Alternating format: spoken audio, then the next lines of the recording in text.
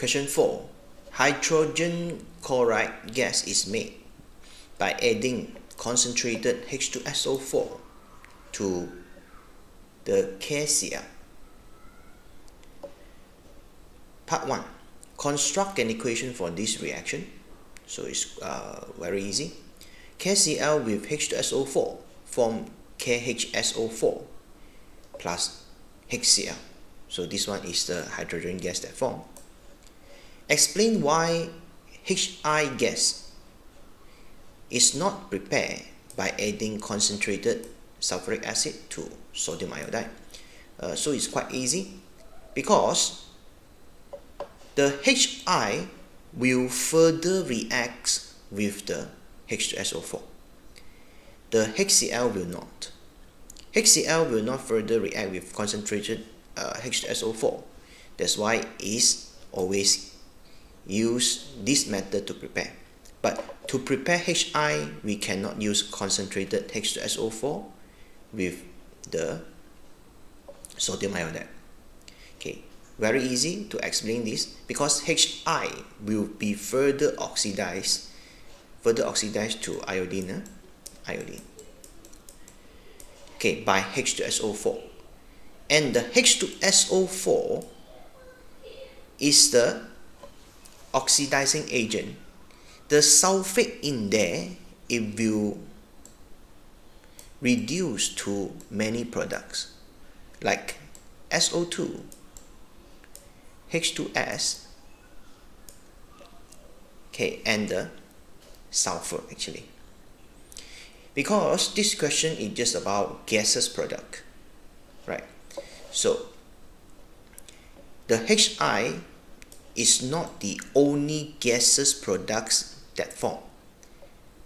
HI will be a very small amount left because many or most of the HI will further react with H2SO4 form all these products. The HI itself, again, it will form iodine, the purple gas, and the sulfate will form these two gases. That's why it's hard to separate the HI gas with all these gas products. That's why we don't do this. The HI that form is very little and is not pure. That's the reason why. These two reasons. Okay, B. Sample of HI added to 2 dm cube sealed vessel and allowed to reach equilibrium with H2 and I2. So I2 is a purple vapor, right? Kc is given. At equilibrium, the mixture contains 1.7 mole of HI gas. This is the most important info. Okay, with the Kc and this, you can solve the question later. Okay, state one difference in the appearance of initial reaction mixture and when it's reached equilibrium. So HI is colorless. Okay, and when the iodine form, the purple vapor form, so it will form colorless to purple. Once the HI decompose, form H2 and I2, so we'll see the purple gas form. Okay, that's the difference, what we can see. Deduce the expression for Kc. Okay, must put the square bracket, product over reactant, so it's going to be H2 times I2 over HI square. So this square bracket represents the concentration of each of the reactants and products. Okay, calculate the concentration of iodine present in the reaction mixture at equilibrium. So because from this equation we know that the HI ratio to this H2 and I2 is 2 to 1. Okay, that's why we have to use the mole of Hi, this one,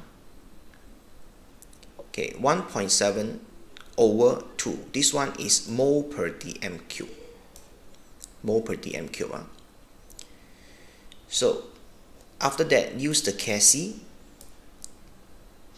and you have to understand at equilibrium, because the Hi is the one that form the H2 and I2. So the moles of H2 and I2 must be the same. That's why we just put I2 squared. And 1.7 is the mole of the Hi, and this is the volume of the vessel. Okay. After that, rearrange, you get the concentration of iodine, which is 0.125.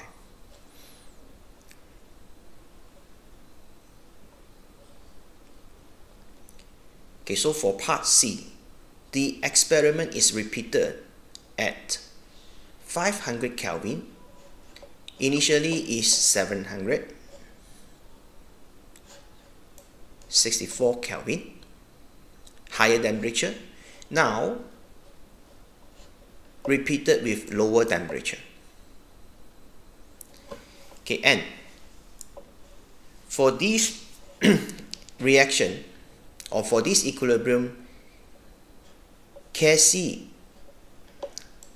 at this temperature is 0.00625. Compared to the previous Kc, this is lower. Okay, which means at lower temperature, the product is lesser. Okay, to form this Kc, we need to know is the concentration of products over reactant. So means when the Kc is lower, means product is lesser.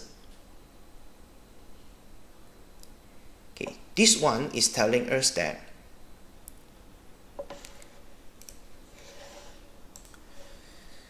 at lower temperature,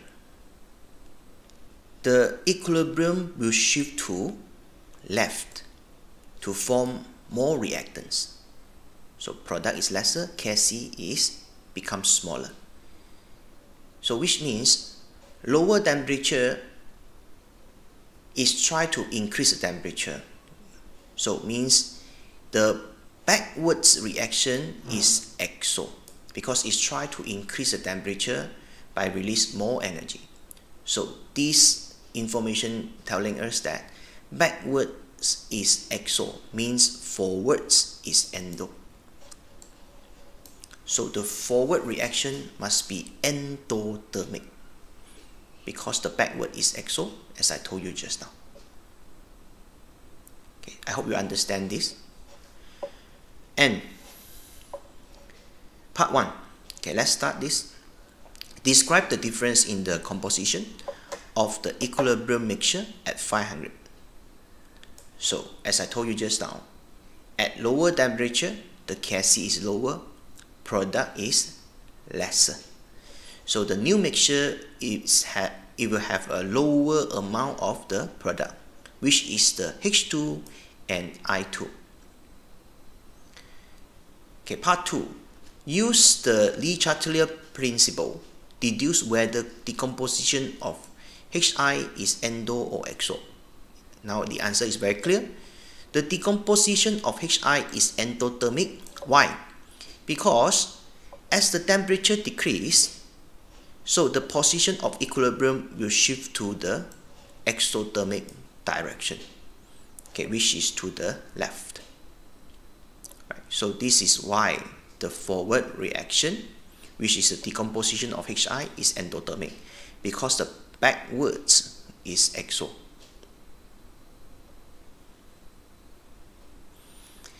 Okay, that's all for this question. Thank you.